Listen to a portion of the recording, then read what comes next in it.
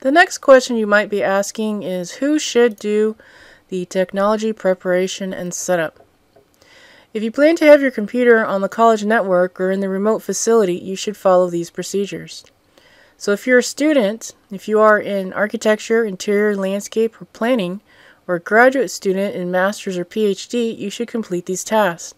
At a minimum, your device should complete task 7 of the technology preparation and setup. If you are a staff person, chances are your IT staff has done this for you on your work computer.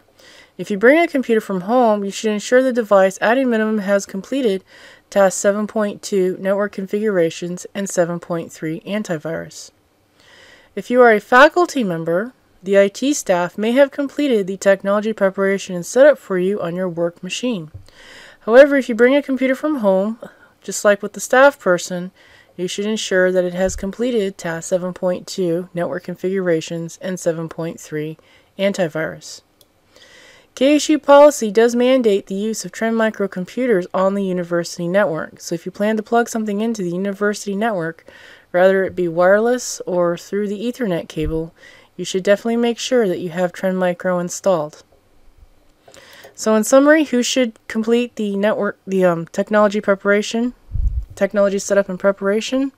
Pretty much anyone who plans to jack in a computer into the college network.